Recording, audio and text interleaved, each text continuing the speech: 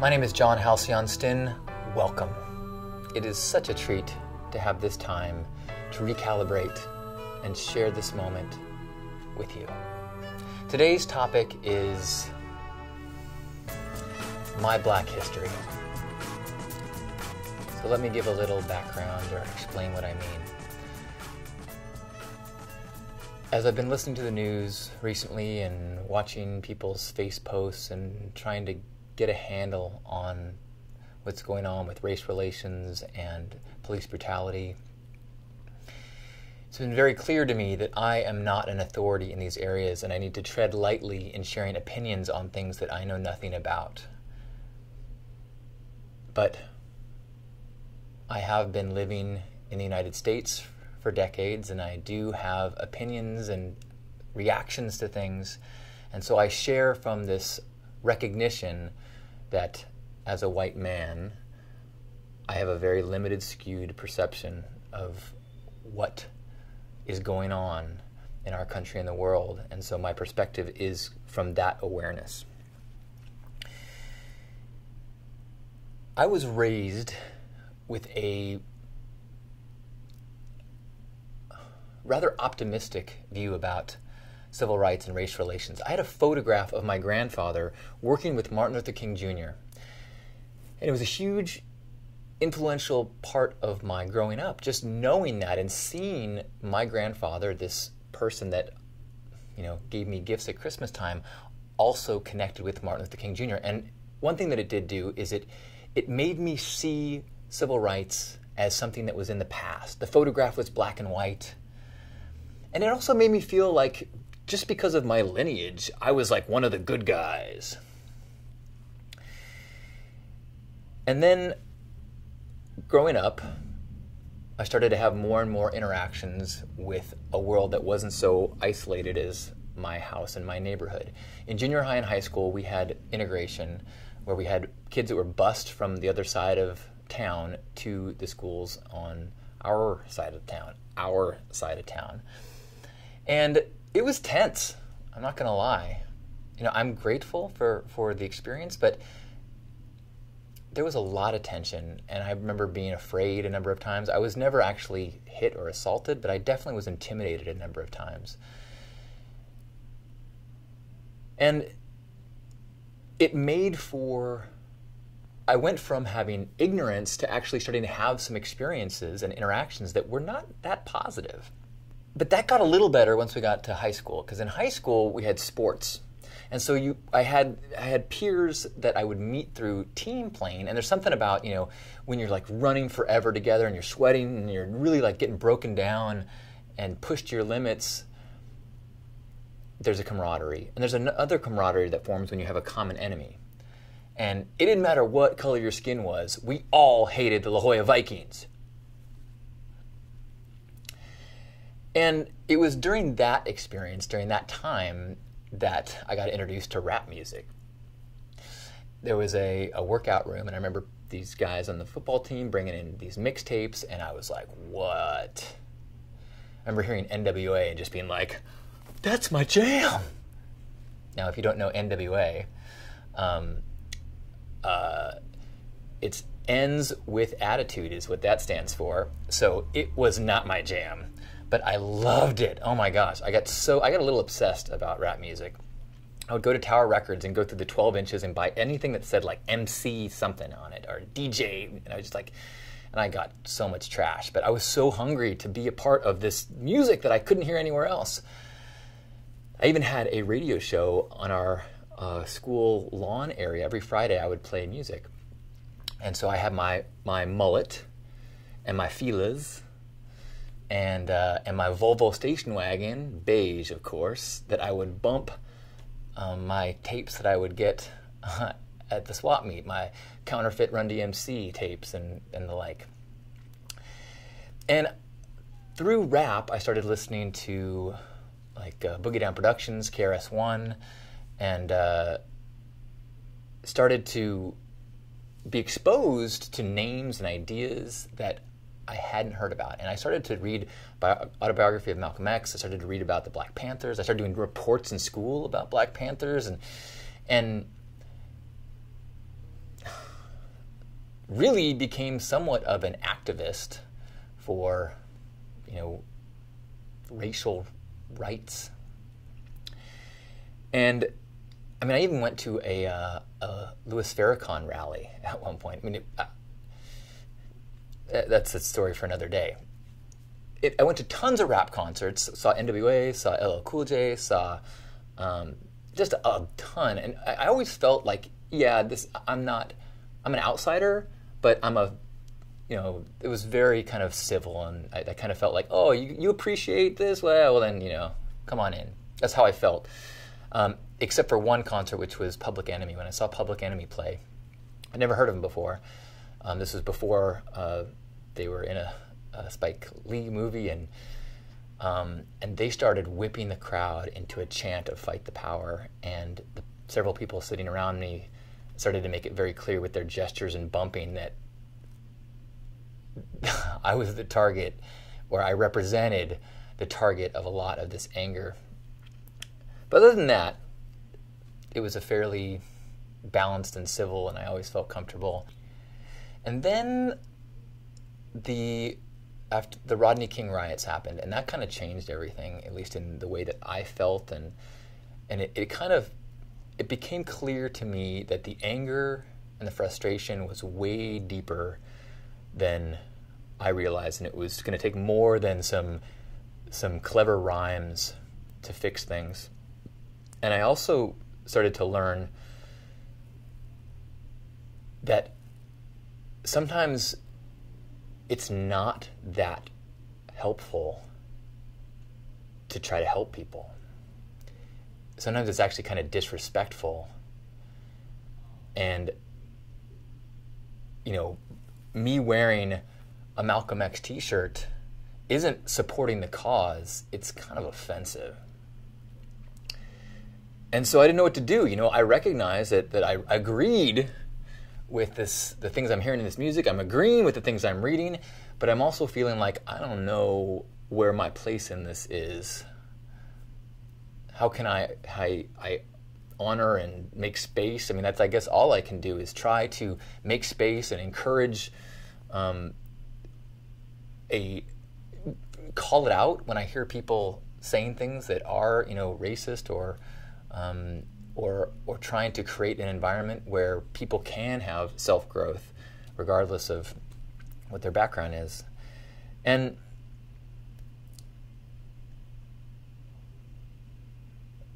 I kind of went into just pulled back and said, that's not my fight. If called upon, if asked, if I can vote in some way, I'm sure there's some subconscious thing hey, I can vote for Obama and do a little bit more, do my part. But there was mostly the feeling of I need to step back and support the cause, but not be in the battle. It's not my battle. And that because kind of my stance for the last 2 decades. And this last couple weeks has really shook me. As I've been putting myself in the shoes of a young black man, trying to imagine what it would feel like to hear some of these grand jury announcements, and trying to understand the depth of frustration and realizing, as I hear stories being shared and as more and more people share their experiences, that this isn't something that happened this week. This is the shit that people of color have to deal with and have had to deal with every day for as long as they've been alive.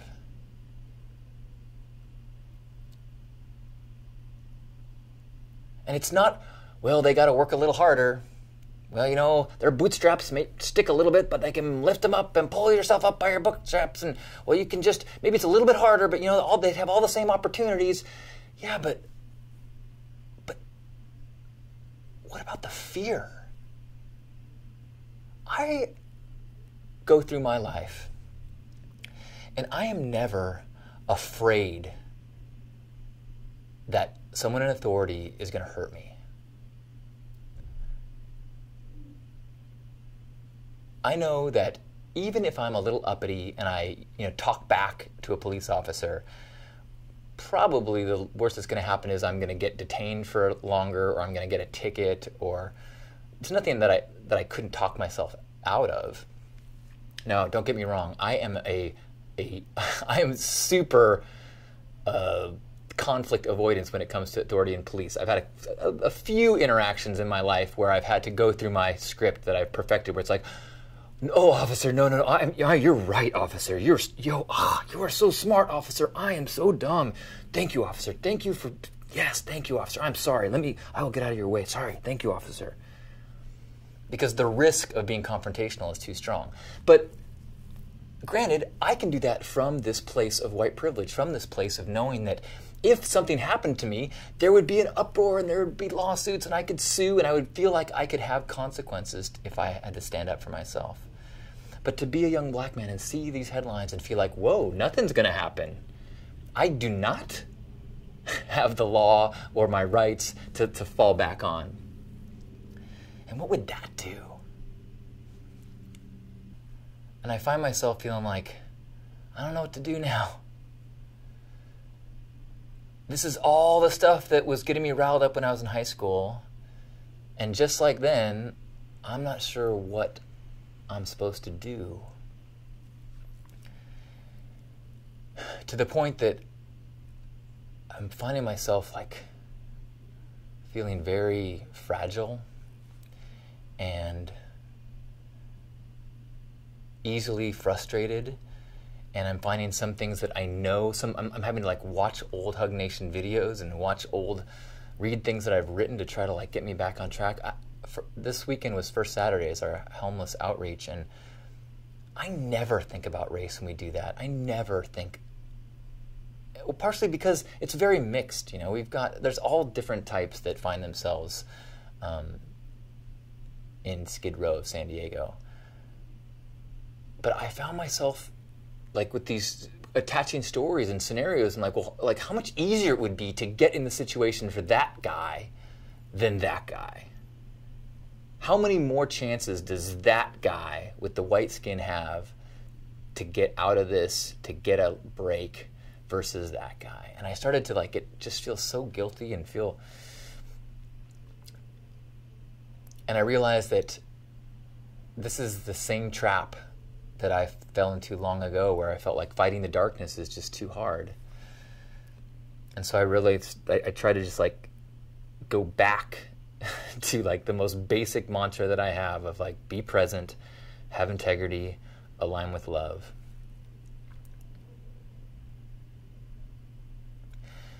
And try to go back to what like the basics of First Saturdays is, which is not like trying to end homelessness, but instead just trying to just be present and show kindness for somebody. Try to do something nice, and if we have extra stuff, share it with somebody who has less. Not get too caught up in their story, not get too caught up in where they should be or where they need to be, but just where are you now and how can I make that a little bit lighter? Because that's the only framework that I can have where I don't get overwhelmed.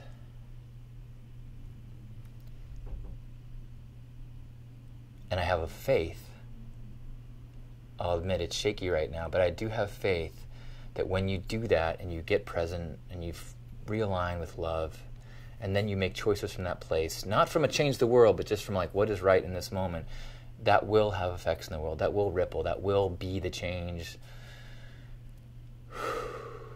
even if it feels like the amount of change needed is so daunting. But there was one thing that happened this weekend that I'm just keep returning to and keep returning to and keep returning to and keep returning to. This one cone. First off, it was a incredibly, probably the most volunteers we've ever had at First Saturdays. 140, 150 people. It was packed, which makes it a little hard as the organizers to help everybody feel like they have something to do when there's just so many volunteers. But it's inspiring. There's that many people that came out because they want to define themselves. They see themselves as helpers. They want to have opportunities to be of service. And so that was inspiring first off. But then And we had so much donations too. Oh my gosh, it was like, I was actually crying right when the event started. I was looking at these mountains of stuff that people were just kept bringing it and kept bringing it. And then there's Ray. Ray is, I believe, a 9-year-old boy who has been very active in First Saturdays the last many months. And he's super enthusiastic, and he shares ideas, and he's works hard, and he's got a huge smile, and he's something special. And before we organize the clothes, and then we go to a different area and we hand it out. But after we organize the clothes, we have a little circle called the Circle of Love. And I talk about what we're going to do and what our vision is and why we're doing it. And we pass the hat around if people want to contribute towards the care packs. And Ray hands me an envelope. And Ray, 9 years old, decided that for his birthday, he told his family and he told his neighbors and he told his friends that instead of presents, he would like people to give that money as a donation that he could give to First Saturdays and help the homeless. Not Legos, not iPad games. And so he handed me an envelope with $217 with jingling change and bills and personal checks. And I just was like, I gave him this hug, and I just like didn't want to let go. I was like,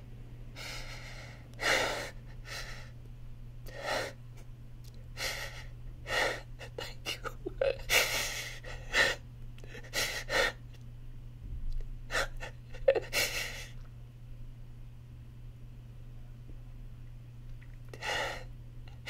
Thank you, Ray. Because I needed to see this right now. I think we all needed to see it, you know? And then he also he told his mom he wanted to bring cupcakes to give to the homeless. So they brought 200 cupcakes to give away to the needy.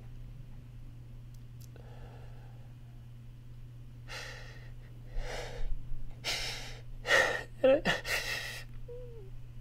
I look around and I listen to what's going on, and I look at the world, and there's so much crap, and there's so much darkness, and there's so much pain.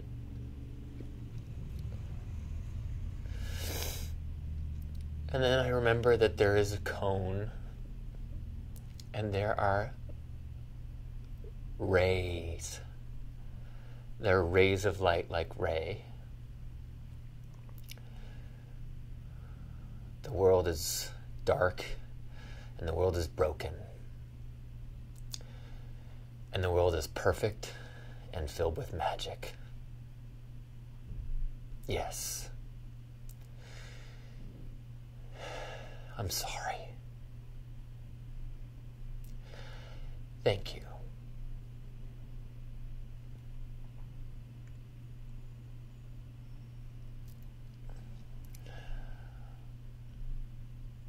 I love you.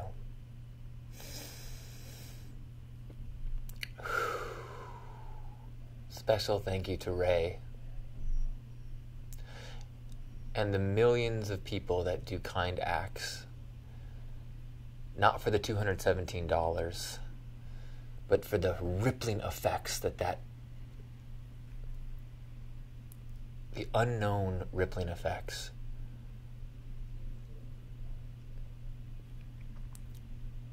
I've been touched by that little boy this week so deeply. In a week when I really felt lost. And I don't know if he knows. So we all need to keep getting present.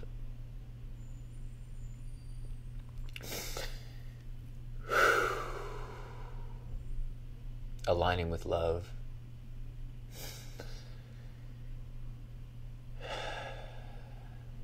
and then acting from that place. And we can be rays of light and have rippling effects that we will never see. That I do believe. So thank you for the rays that you shine.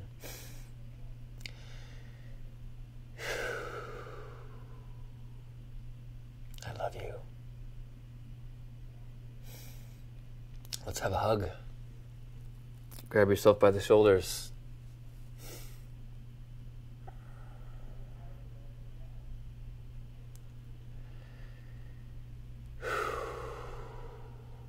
And the shoulders we hold are of our physical body that goes through the physical world with all sorts of physical obstacles and ideological obstacles. But let's just hug now the deeper part of ourself, the inner heart, the shining light, free from ideology, free from thought, just pure energy, pure love that is at our core, that shines through us like it shines through everyone. And let's just take 3 breaths, shining, breathing from that place. In through the nose, out through the mouth.